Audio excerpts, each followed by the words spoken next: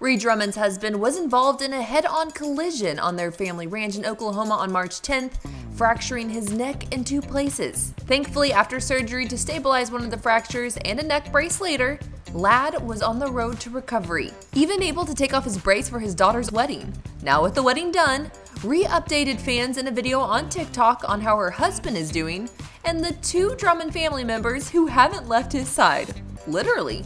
I'm Addison Hager for Taste of Country, and let Ladd know you're glad he's on the continued road to recovery in the comments of this video.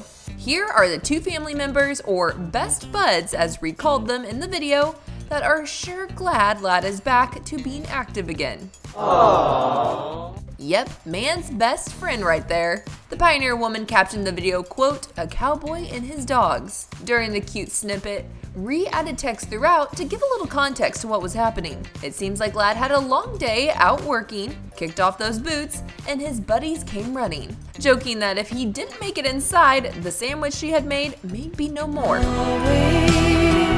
She keeps on growing.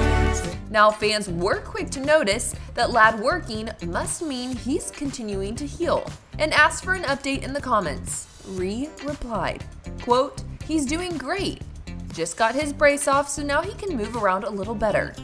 Thank you. We are grateful." Give this video a thumbs up if you love hearing Ladd's continued healing success. With an accident that could have very much so ended differently, the fact that Ladd is still here today is something the Drummond family does not lose sight of. The Pioneer woman posting a sweet spotlight moment of her husband for Father's Day. Quote, "Ladd watching Alex dance with her new husband, Ladd seeing Bryce off to college, Ladd patting Jamar on the back as he signs his letter of intent, just a handful of fatherhood moments for my fella this year. And what a year it's been. Happy Father's Day, Ladd.